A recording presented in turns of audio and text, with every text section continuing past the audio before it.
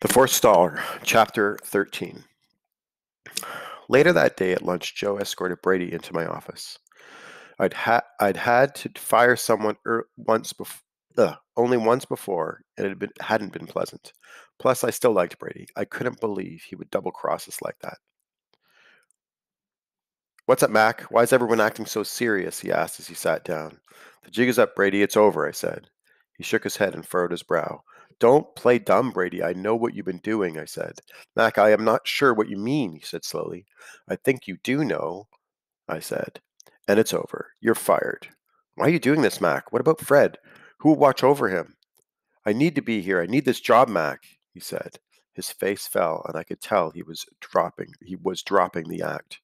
"I admit that I got into a bit of trouble. I mean, I guess I owe a lot of money to Staples, but I swear I'm on your side. That's why I'm on your side. I can't ever pay back what I owe, so my only chance is to help you take out Staples before he takes me out." "You know what?" I asked him. "I just don't care. I'm sick of being lied to. Whether you're telling the truth or not, I just can't trust you anymore." But he started, and then he seemed to give up. He knew he had been had. He was had. "Goodbye," I said coldly. I wanted him to break down. I didn't feel comfortable punishing him any further without full confession, but he just started crying. Tears of guilt buried his face. He just started crying tears of guilt and buried his face in his hands. I nodded to Joe. He lifted Brady out of the chair and escorted him out of the bathroom.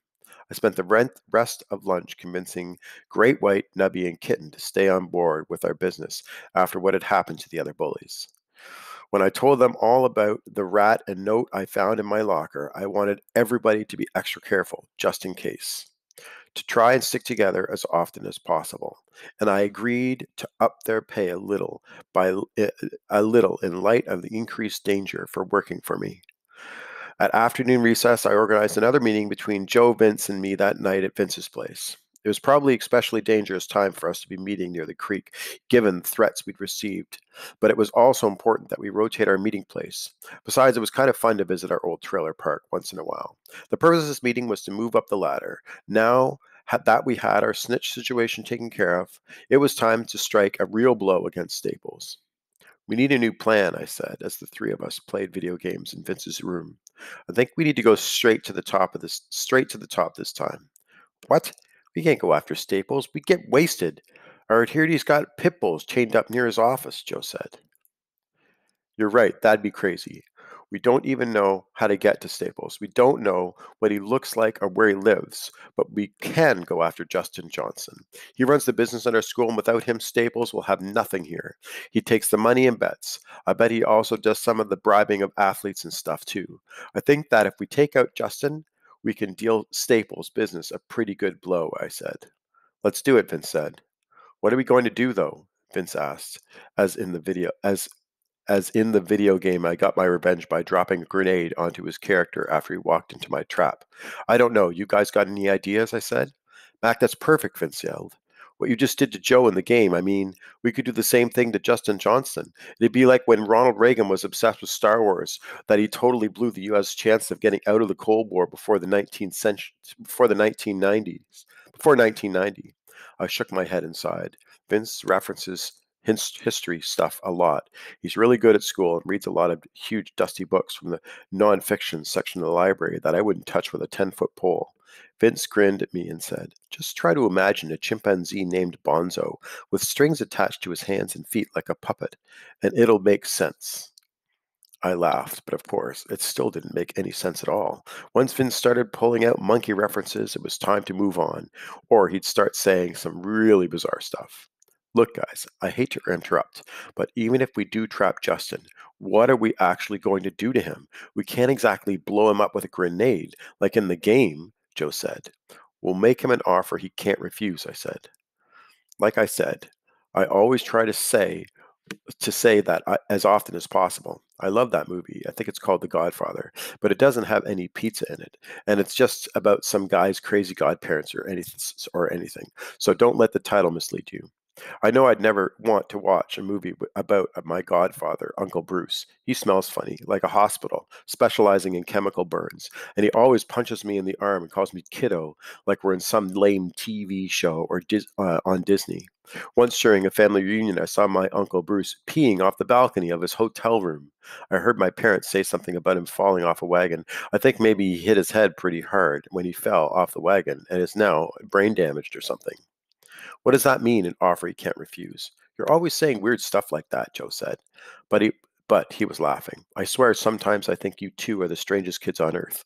I grinned. It was times like that I realized how close Joe was to becoming an adult. Vince and I spent the next few minutes Joe in on what we had in mind, and I have to say that it was a pretty good plan. Vince and I smiled at each other as we discussed it, and even Joe was smiling by the time we finished explaining. But then I wasn't sure if Vince was smiling because he liked the plan or because we had just snuck up behind me in the video game and swiftly stabbed my character in the back. We hung out to play video games for another hour or so, then Joe had to leave. What are you guys doing this weekend? He asked as he put on his jacket. We're going to the lake with my family, I said, so take the weekend off. All right, sounds good, he said. Vince and I still had a few to find time to start planning the trip with everything else going on, and this seemed like a good chance to start.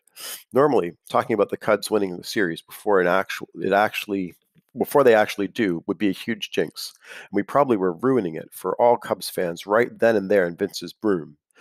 But it was a necessity for us.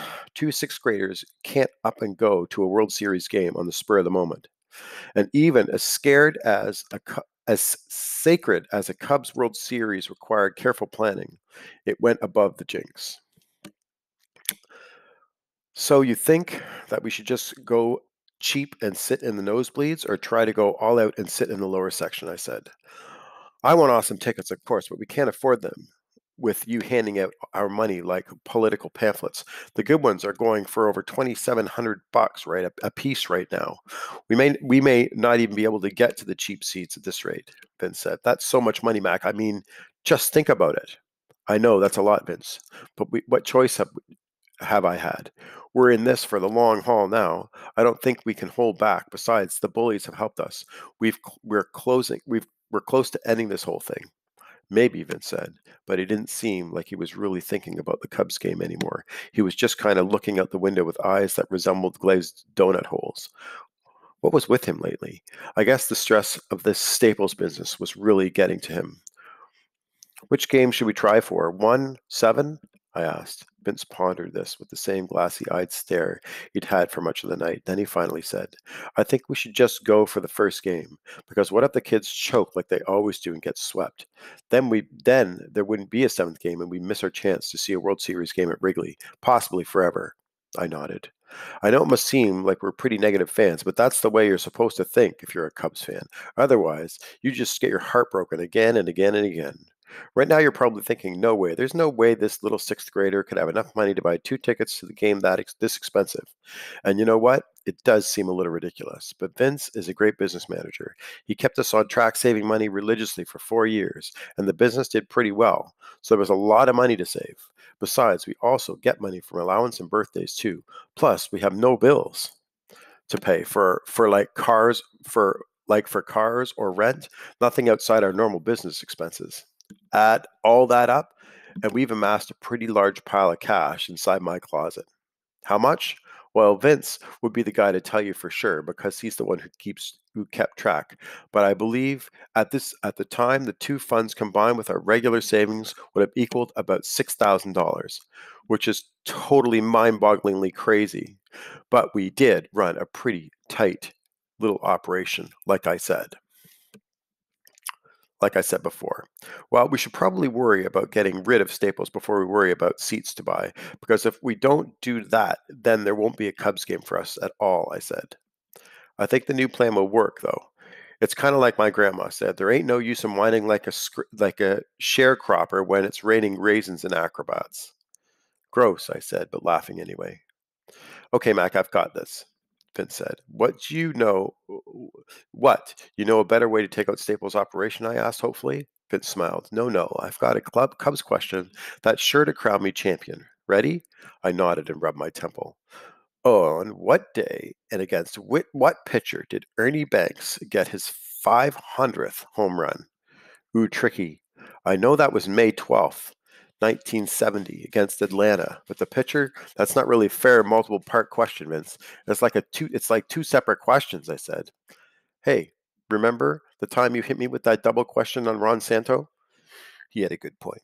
I resumed rubbing my temple and closing my eyes. After a few moments, I smiled. Pat Jarvis. Vince shook his head in defeat. I really thought I had you that time. All right, I better go. It's getting late. I'll see you tomorrow. Remember, we're leaving around 7 in the morning for the lake cabin, I said. My parents rented a lake cabin a few weekends every year, and they usually let me bring Vince. Let me bring Vince with. Doesn't make sense. Anyway, okay, Max, see you. Outside, I hopped on my bike. It was fall, so it was already dark even though it was only 8 o'clock. That made it especially creepy, being this close to the creek. I cut through an alley across from Vince's trailer park because it was a shorter route to my house. That's when two headlights popped up behind me. I was turning to look back. Some car was turning into the alley. Perfect timing. I thought my eyes squinted into the bright perfect timing, I thought, as my eyes squinted into the bright lights. I turned into someone's back driveway to let the car pass, though, because there wasn't enough room for a bike and a car in that narrow alley. But it didn't go. It just sat there at the entrance, with its lights on and its engine running. I wondered if it was just waiting for me to go through first. I decided that must be the case, and I rode back into the alley. Then I heard gravel crunch behind me as the car started driving forward. What was this jerk doing? The car's headlights flicked as much a much brighter shade of whitish blue and blinded me. I heard the engine rev and the car surged forward even faster. I remembered the note from the locker saying I'd be roadkill if didn't hand over Fred. My heart began beating so fast and so high in my chest that I felt like I was choking on it. I turned and pedaled, pushing as hard as I could as the car gained on me. There were 6-foot wooden fences on either side of me, nowhere to go but the end of the alley or the underside of the car. My lungs pumped as my calves burned. I heard the car just a few feet behind me. I was a dead man, I knew it, but I put on a burst of speed and cleared the alley, turned right as sharply as I could onto the sidewalk. My bike slid underneath me and I fell on top of it onto the grass. The car exited the alley and screeched to a halt as it tried to turn right with me. I was going too fast and fishtailed out into it was going too fast and fishtailed out into the middle of the street. Under the streetlights, I could see that it was an older red sports car with faded black racing stripes on the hood. The windows were tinted and I couldn't see who was driving it, but I didn't really have time to examine any closer because the car suddenly lurched forward and then turned to face me. I quickly got back on my bike and drove toward my house as the car bounced up onto the sidewalk after me. I couldn't believe it. The driver was actually trying to hit me. I felt the headlights engulf me as the car got closer. He was driving up on the sidewalk and even on people's yards. I envisioned myself being crushed underneath an old sports car in somebody's front lawn while the family inside grouped around the window and watched. They would all be drinking huge cups of hot cocoa. I shook off the image and veered my bike across somebody's front yard and around to the back of the house where there wasn't room for a car to follow me. I tried to stay low as I rode through that alley and then through another yard, zigzagging madly through the alleys and yards.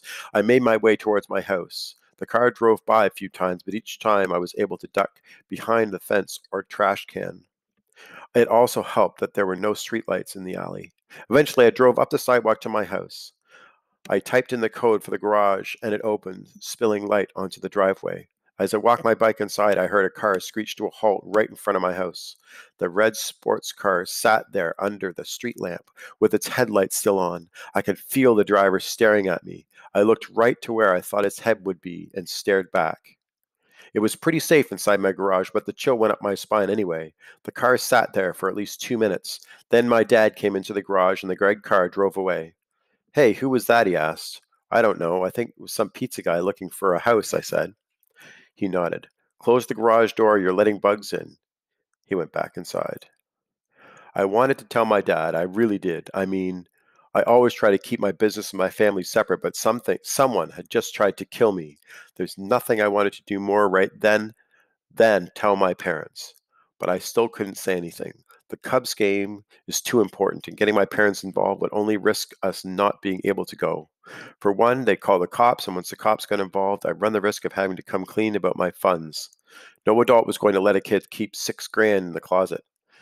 Also, if my parents thought that someone was out to kill me, they'd go into super overprotective mode, which means they'd definitely nix our plans to go to Chicago with Vince's brother. I wanted my parents' help, but this was something I would have to deal with myself. It was the only way. Besides, this wasn't my parents' problem, it was mine. They had enough to worry about.